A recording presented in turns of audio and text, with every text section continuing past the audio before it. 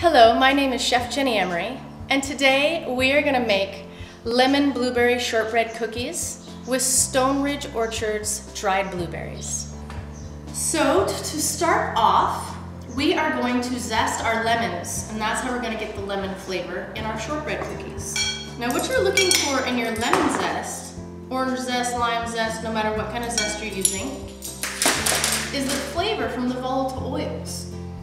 So what we're gonna do is smash this lemon zest into the sugar. That is gonna get all those volatile oils spread out evenly throughout all of this sugar. It's gonna maximize that lemon flavor. It's absolutely delicious.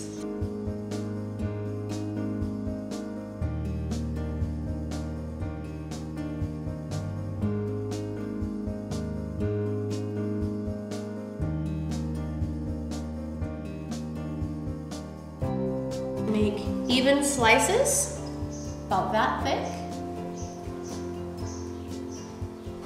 And isn't it just beautiful how the blueberries show up in those cookies?